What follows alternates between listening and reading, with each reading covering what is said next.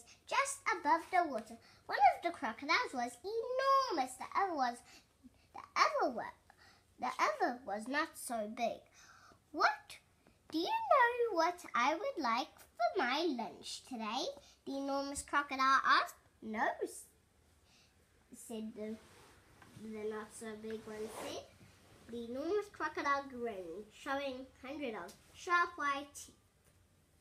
Hundreds of sharp white teeth. For my lunch today, he said, I would like a nice, juicy little child.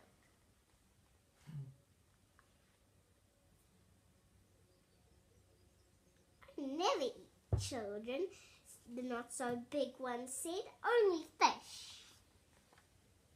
Ho, ho, ho, cried the enormous crocodile.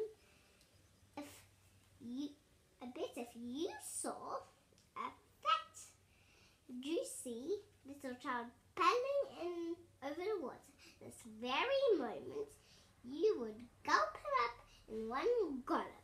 No, I wouldn't, the not so big one said. Children are too tough and chewy. They were too tough and chewy and nasty and bitter.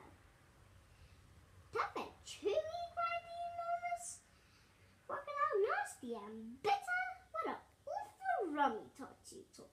They are juicy and yummy. They taste so bitter, the not so big one said. You'll have to cover them with sugar before you can eat them. Children are bigger than fish, said the enormous crocodile. You'll get bigger helpings. I think I've had enough of reading. That's beautiful reading, my angel. Sure, that's exhausting.